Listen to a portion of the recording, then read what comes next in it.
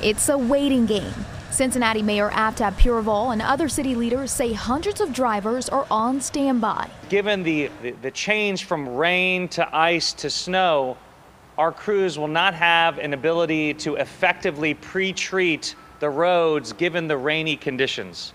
Waiting for those freezing temperatures. Joe Tacalvi of Paramount Lawn and Landscape says his crews are loaded and ready, but there's a science to it all. You don't want to put the salt down too early when it's really warm out because it'll just dissolve and be wasted. But you don't want to wait too long either. 32 degrees is the sweet spot. With a storm like this one, clearing roads will not be an easy feat. Now, officials say it could take up to several days. One single pass is not going to clear a road. We're probably going to have multiple passes on main thoroughfares. So it's going to take us a little bit of time to get to the residential streets. The biggest message is to stay home if you can.